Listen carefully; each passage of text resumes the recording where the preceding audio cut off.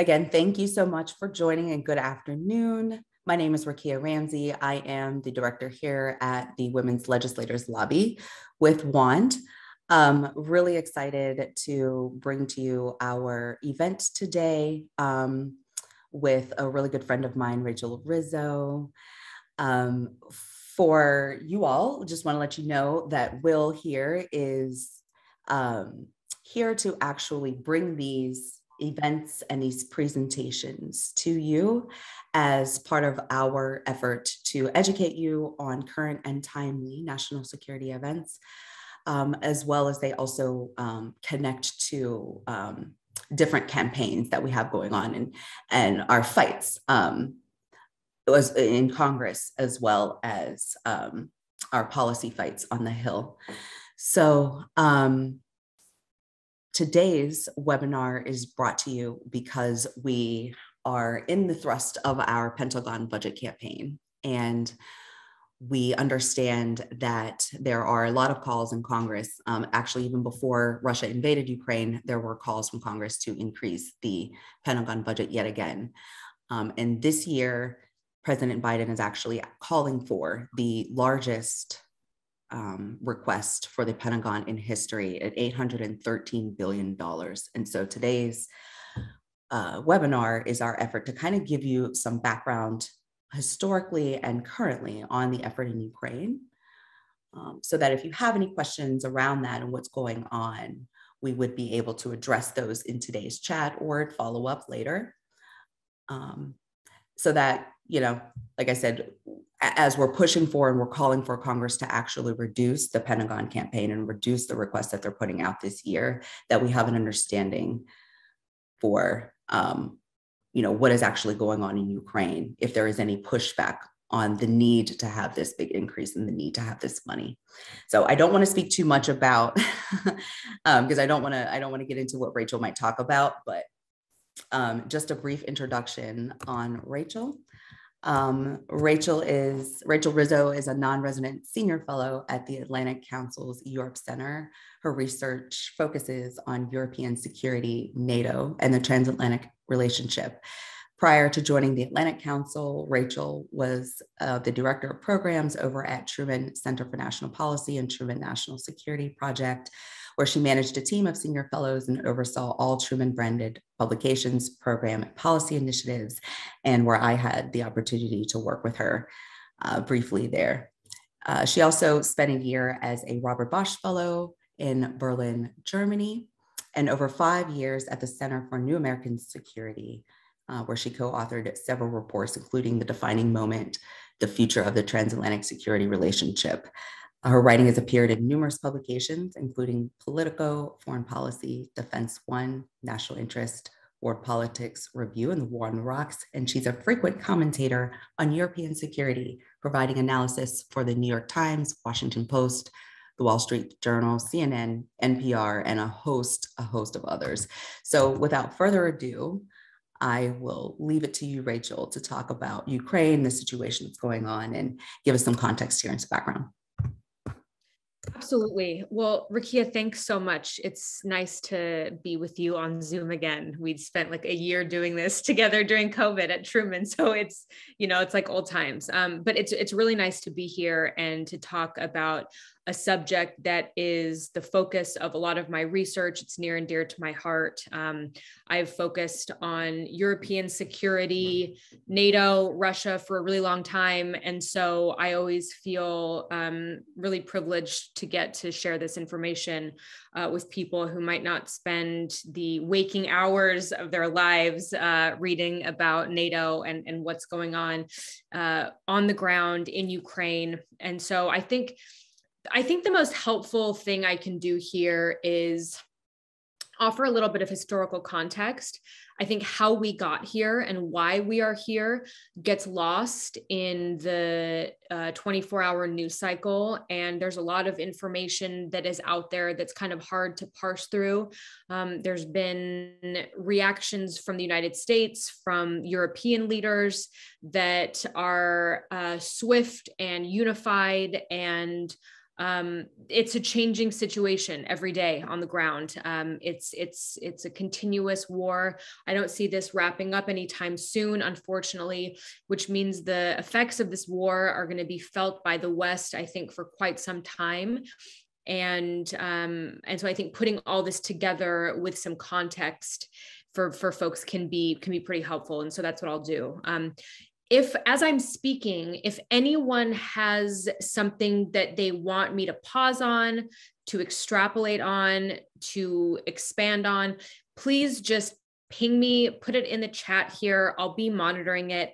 I want this to be a conversation. And so feel free to just stop me as I go if you'd like.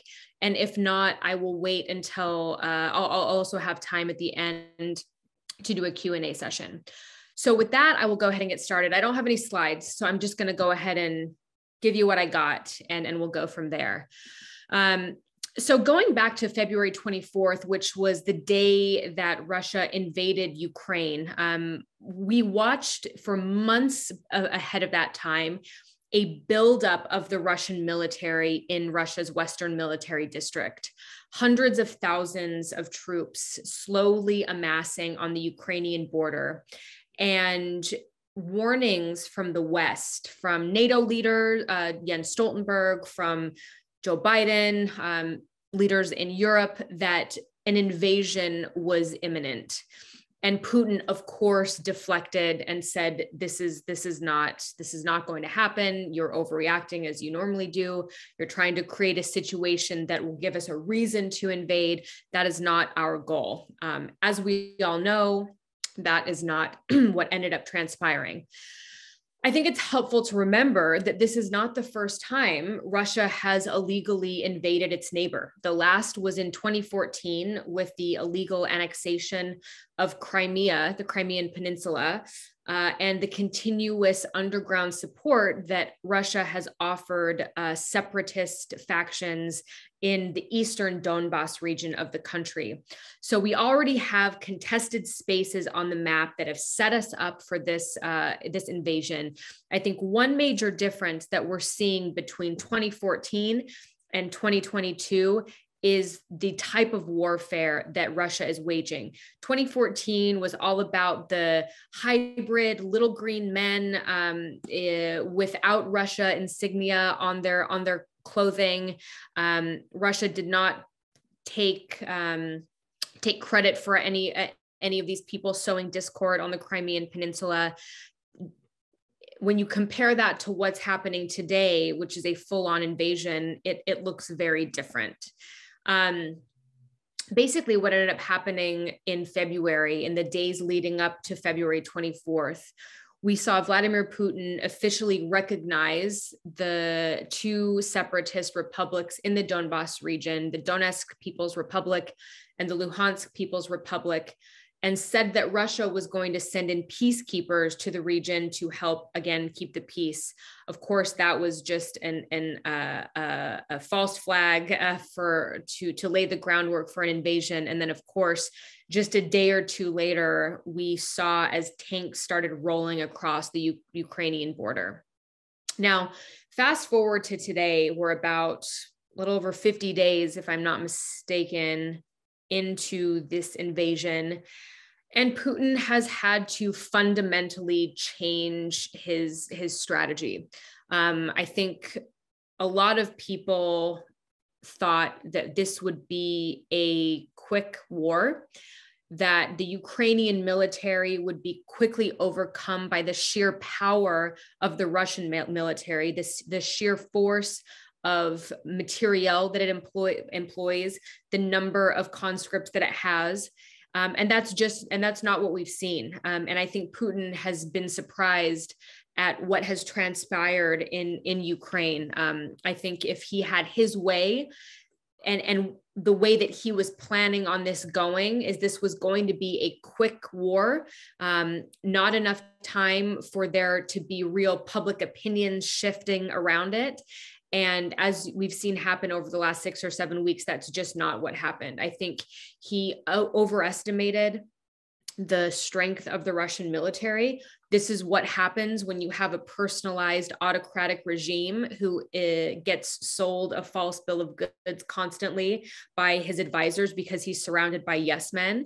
I think he underestimated the Ukrainian military, which has shown great bravery in the face of Russian advances, but at the same time didn't have to contend with the type of warfare that we thought Russia might employ, which was, for example, they didn't achieve air superiority in the first opening salvo of the war because it didn't think that it needed to. And this really gave Ukraine time to get its positions in place, get support from the West, and really put up a pretty big fight.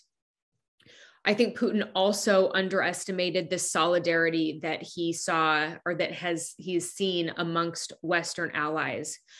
Europe and the United States have implemented far-reaching sanctions against the Russian state. This includes kicking multiple banks out of the international SWIFT system, which, as you know, facilitates financial transactions internationally, and which without the SWIFT system, they can't settle payments between two sides. They've sanctioned the Russian central bank, which has in turn created a situation where the ruble is basically, it was in free fall. It's come up a little bit, but it's still expected that the Russian economy is going to experience severe economic contractions over the coming year. We've seen sanctions on multiple Russian oligarchs, members of the Russian Duma, which is their parliament, members of the Russian Duma's family. I mean, these are very far reaching. And then finally today, another sanctions package from the US Treasury talking about sanctioning another commercial bank as well as Bitcoin miners in Russia. In Europe, there is a lot of questions about whether or not the Europeans that are still heavily reliant on Russian energy are going to embargo Russian oil. I don't think that we're in a place where Russian gas is going to be embargoed, but we're already seeing a situation where prices are starting to rise because the energy market is starting to constrict due to a lack of supply. And so Europeans and Americans actually are already dealing with this in a pretty severe way. Putin has also pushed Finland and Sweden into outside of their historical stance of military neutrality. These two countries have always been members, well, not always, have been members of the European Union since I think it was 1995, but have refused up until now to join NATO. But as we've seen the security situation change, so has public opinion changed in these two countries very swiftly and significantly over the last 6 or 7 weeks. And it's expected that these two countries are going to officially put in their application for NATO membership in the coming weeks, not months. So that's something to look out for. The Germans, of course, have canceled a major pipeline that was finished, although gas wasn't flowing yet, the Nord Stream 2 pipeline that was set to send Russian natural gas straight from Russia under the Baltic Sea to Germany. This has been a major headache for the Biden administration. Republicans were holding up a lot of Biden's ambassadorial nominees because they wanted the US to sanction this pipeline, and we were refusing to do it. So that took care of a big problem for us now that that pipeline is not on the table anymore. And there's increased discussion, of course, about force presence on NATO's eastern flank, what it looks like to have military presence, increased military presence in countries like the Baltics, Lithuania, Estonia, and Latvia, Poland, Hungary, Slovakia, Romania. So all of these questions that were sort of being punted around over the last couple of years are really being thought of much more seriously nowadays. And a lot of this can be attributed to the fact that Russia decided to invade its neighbor and continues to do so. A lot of the questions I think people ask right now is why? Why now? Why Ukraine? I think what it comes down to, there's a few things. This is not a monocausal event. This is a whole array of issues that have come together to create this situation. The first is obviously that Russia does not see Ukraine as a real country. Putin looks at this as reconstituting part of the Soviet Union, the dissolution of which he views as the greatest geopolitical catastrophe of the 20th century. 21st century. And he looks at Ukraine as though he is correcting a historical ill.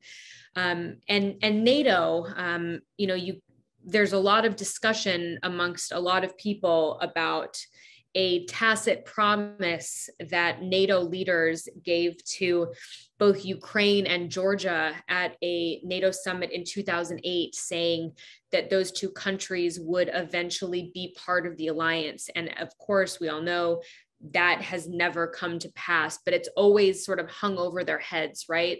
We gave them the worst end of the stick. We said that you'll eventually join. We're not going to tell you when. And what that does simultaneously is angers Putin, continues to poke the bear.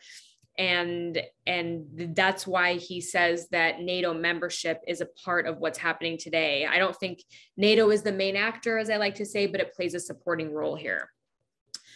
So questions about what's happening now, where we're going to go from here. As I mentioned before, Putin has shifted his strategies and is focusing more heavily on the eastern region now, after the initial forays into Kiev didn't end up the way he wanted them to. So they sort of pulled out of the Kiev region and are reconstituting forces along in the Donbas region in the east. Simultaneously, the West is now bringing out the big guns, no pun intended. I mean this literally. We're sending them more artillery, more heavy weaponry. The Slovaks, for example, have sent the S-300 surface-to-air missile system. We're seeing the West support Ukraine today in a way that it hadn't up until now. And I think we're about to see a very conventional style war for the Donbas region in Ukraine, with heavy weapons, artillery, and the like. This is going to get worse before it gets better. I don't think that there's any possibility of a negotiated settlement at the moment. If you've listened to Zelensky speak almost daily on this issue, there is no option for him on the table in which he will voluntarily give up Ukrainian territory. And so I think we are seeing a point where this is going to go on longer than anyone expected. And so we have to get ready to do this for the long haul.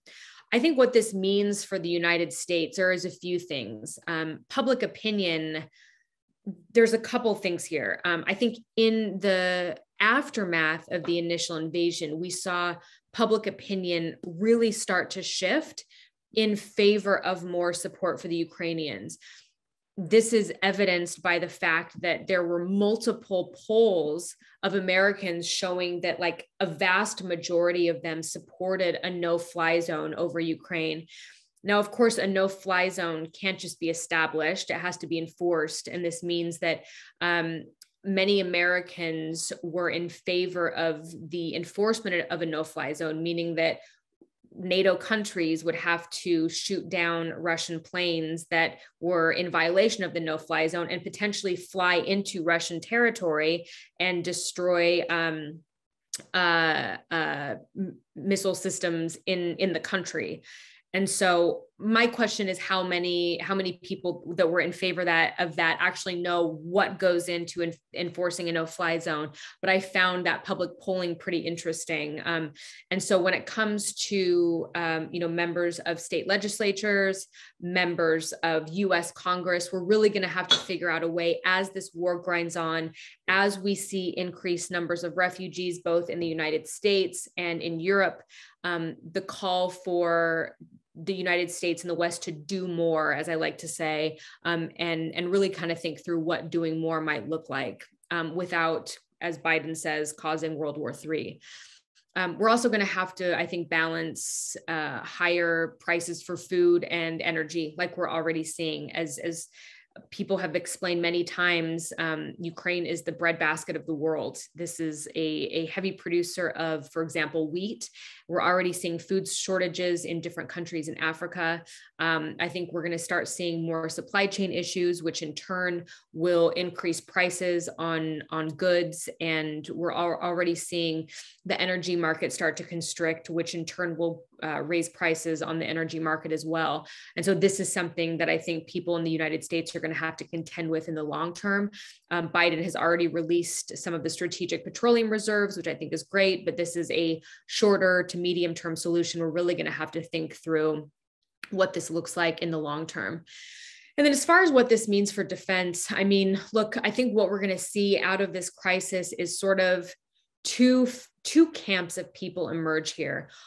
There's one camp of foreign policymakers and professionals who have always been advocates for a rebalance to the Indo-Pacific region, the acknowledgement and recognition that China and the broader Indo-Pacific region is the most strategically important region for the United States. And China, it continues to be the pacing threat for us.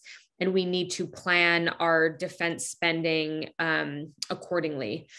There's also a camp of people that have begun to emerge from this crisis that sort of take the opposite approach, that have said, we told you that Russia has always been an issue. Russia has the ability to spoil a lot of our plans.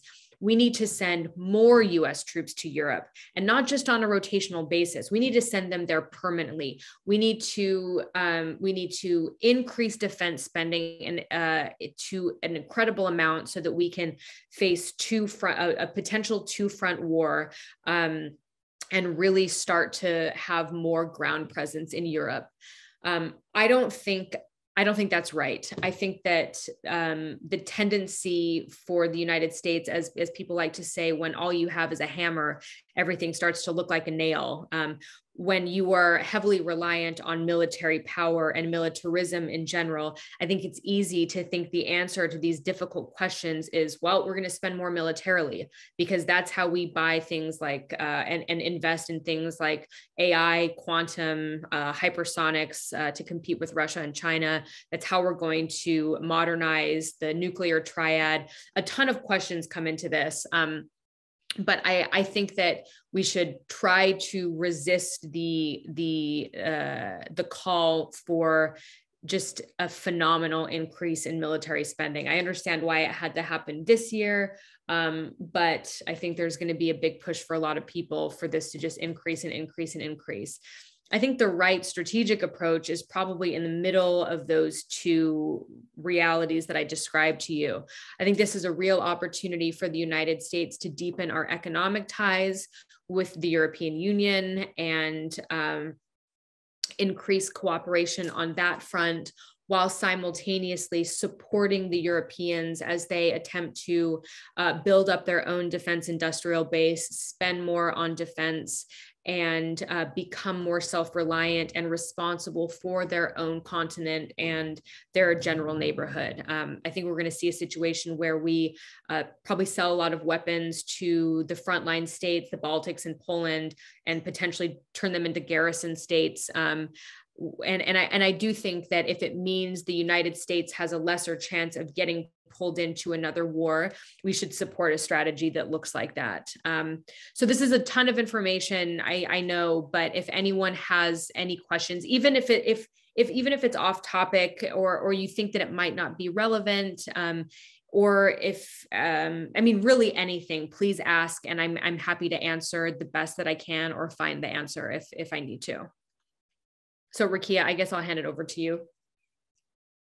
That was a great overview. Thank you so much, Rachel. I really appreciate you giving the background, as well as hitting on what state legislatures can do in terms of, I love that too, when everything looks like a nail. And all you have is a hammer. All you have is a hammer, like yes. I lost my train of thought. Yes, I'm really glad that you hit on what state legislators can do in terms of, or how this will affect the state economies, because we are seeing, rises in energy prices, rising food, And so I have a question of my own, but I want to leave it for others. If they have a question, I'm going to pull back for a second. Sure.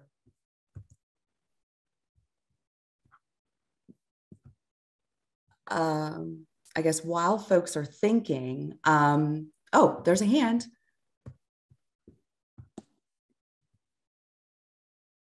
Yes, I'll go ahead and unmute.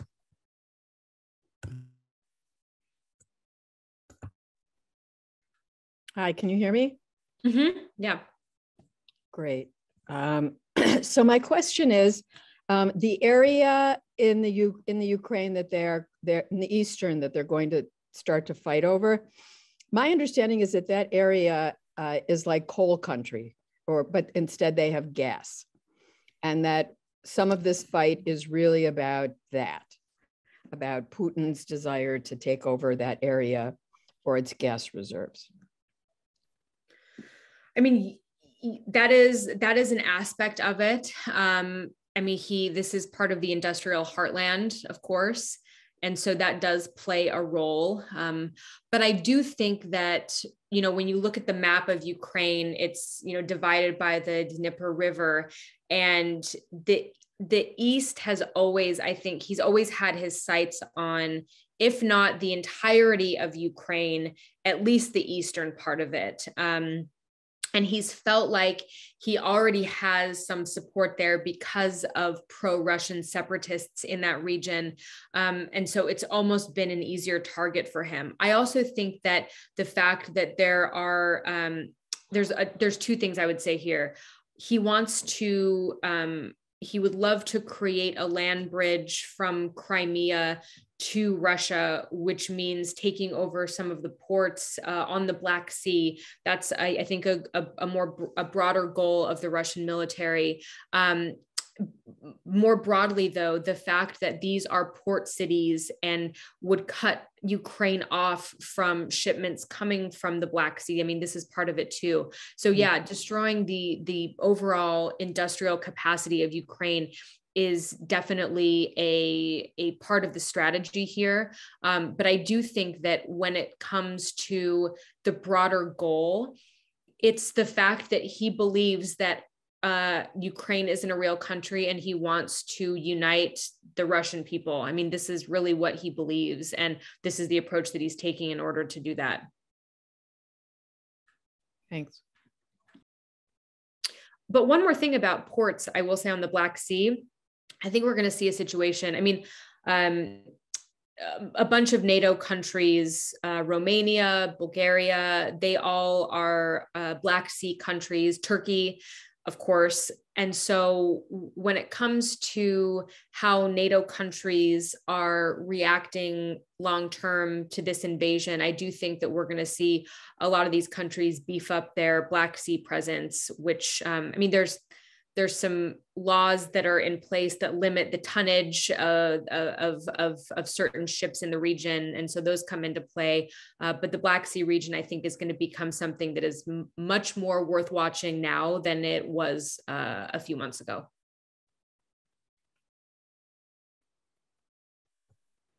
Great, thank you. Anyone else? Thank you, Rep. Gable. Appreciate that. Thank you. Anyone else have any questions?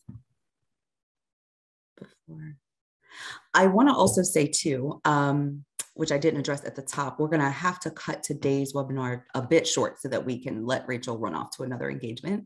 So we will be ending at 4:50. Here's a question in the Q&A about what state legislators could and should and shouldn't do when it comes to Ukraine. I would say, from my point of view, it seems like this has sort of passed a little bit, but I would encourage people to resist the calls for the enforcement of a no-fly zone. I think that like I mentioned, I think that the argument for that is somewhat past, but we saw in the early days of the war, when you're watching indiscriminate bombing on towns and civilians, I think there is a real desire and tendency to want to do something. And I don't think that a no-fly zone is the right approach, because I do think that it can bring more destruction to civilians and, private industry and property than would otherwise happen. And so I would resist calls for that. I also think refugee support is going to be really important. I don't have numbers yet on the number of refugees the United States has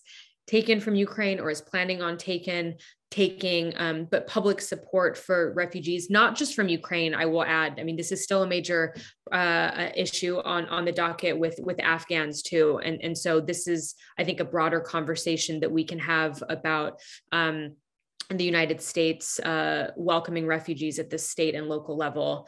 And then, I mean, I'm not an expert on state legislatures, but I mean, I would actually be interested to see how people respond to increased food and energy prices. And, something that we've heard from Biden, I think, over the last year is, and I don't know how this plays at the local level. I would actually be interested to see, to get people's thoughts on this. But, if you listen to Biden speak, he really views democracy versus autocracy as the existential struggle of our time. And, the support we provide Ukraine, who's on the front lines of democracy, the pain that we might need to feel economically to support Ukraine, is all in service of this broader goal of making sure that democracies deliver for the people.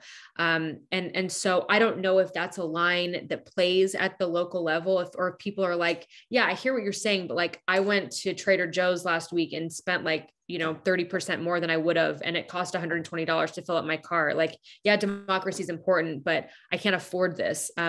So I don't know how to balance that locally, but I think it's going to be something that we have to talk about and figure out. I just want to, so we can share too, in here in a second. We've put together a document that we can share for you, for the audience members, about what state legislators can do to support. And we've mentioned that, yes, helping to take in Ukrainian refugees. The other thing is that states have actually done various different things. I think it's in Florida where the governor has stopped state taxes on energy, for example. So there are ways that I've noticed states, try to grapple with the economic situation.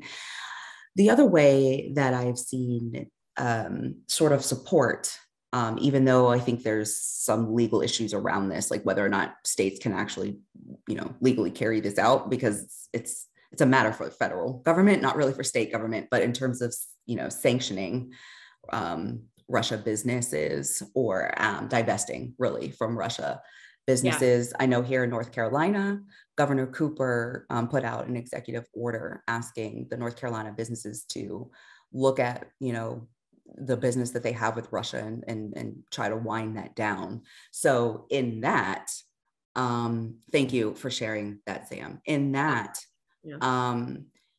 Obviously there are jobs perhaps tied to these businesses.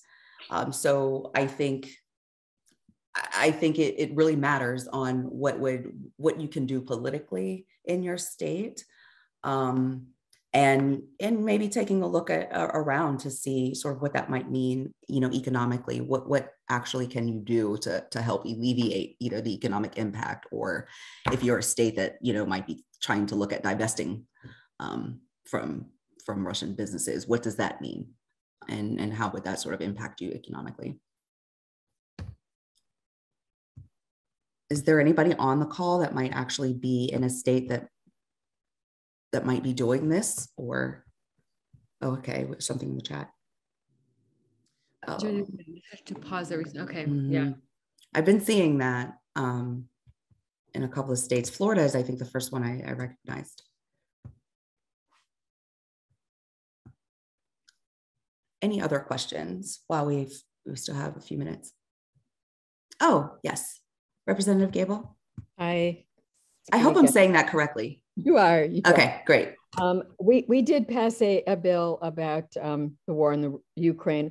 One of the things we put in this bill was that the pension funds and retirement system established under the Illinois Pension Code to divest their holdings in any companies that are domiciled in Russia or Belarus and that are on the list of restricted companies developed by the Illinois Investment Policy Board.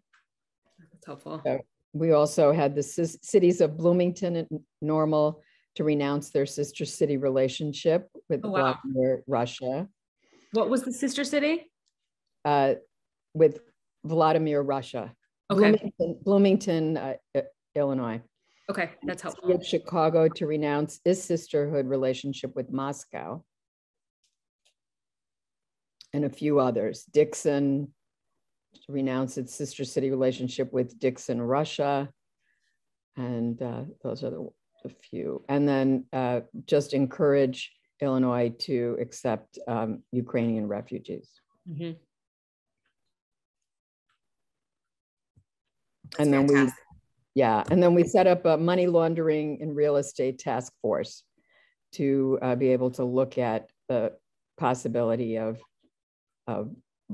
Russians money laundering here in Illinois and how we can address that. That's helpful. So just wanted to share. Thank you. Thank you. Thank you for sharing those fantastic examples. Yeah. A lot of pausing in gas taxes. Yeah, this is good information. Thank you. Okay.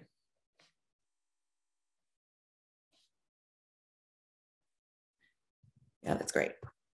All righty. Well, the question I was going to ask was about drawdown weapons, because it's just a general question.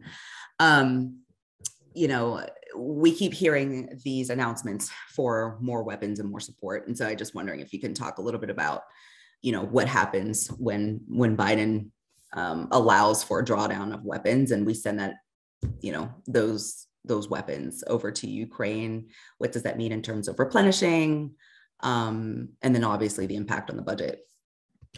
Well, anytime we send weapons abroad, we have to replenish the supply, right? Which gets to the defense industrial base. And so I don't know, for example, off the top of my head, like how many howitzers the United States has in our arsenal, and how many we're sending to them. But this is really the big issue for the Europeans, right? Because a lot of them have American kit. And so there was this whole, I'm sure people on this call maybe were following this, although probably not closely. There was this plan that the Poles hatched. They were like, well, we're going to send our old Soviet MiG fighter jets to Russia, and the US is going to replenish our supply with F-16s. But we're going to do it by sending the MiGs to Ramstein Air Base, which is a US air base in Germany. And like the Ukrainians are going to come and pick them up. So basically it would look like the Americans are sending fighter jets to the Ukrainians. And Jake Sullivan, the national security advisor, was like, yeah, we're not doing that. So it's a way that I think some Europeans have been like, well, if we send Ukrainians our old stuff, then the Americans will replenish it. But we have issues. We have replenishment issues too. Same with the Germans. There was a big talk about Germans potentially sending tanks to the Ukrainians. And then the German chancellor came out and was like, we actually can't send them without not being able to defend our own territory. So sorry, we don't have the supply. So I mean, I think for the United States, a defense industry person is probably better suited to talk about what this actually means. But this is going to lead to an increase in, industry investment and replenishment of our supply. Yeah, I was starting to see talks from some, defense hawks in Congress, basically asking for a larger number than the 813 because of this, what you were saying, because of the need to replenish what we've sent to Ukraine. I'll give one last call for questions before we wrap up so we can be on time here. Yeah.